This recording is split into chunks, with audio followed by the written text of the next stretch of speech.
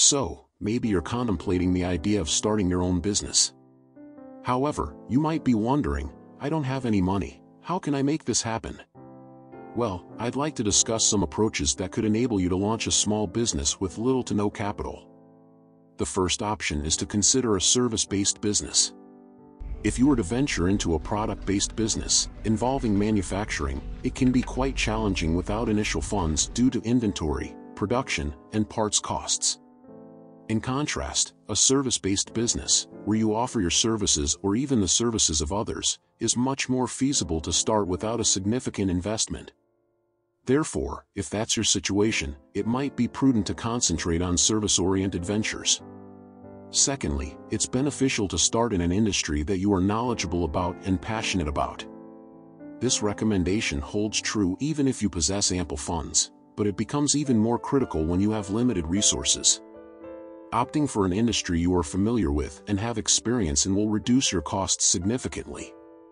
Instead of spending time and money on research and familiarization, you can dive right in and utilize your expertise. The third option is freelancing, which can serve as a way to earn money while you build your business.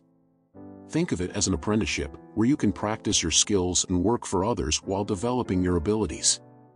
Freelancing allows you to offer your skills to various clients as you gain confidence and prepare to transition into a full-time business. Next, consider selling what you don't yet have.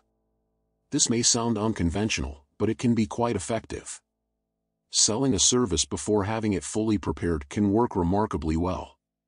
For instance, you can offer a time management training program to potential clients before its complete development.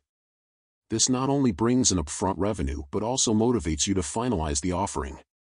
It can prove to be a successful approach. Finally, working for free might seem counterintuitive, but it can be a smart strategy, especially when starting a business.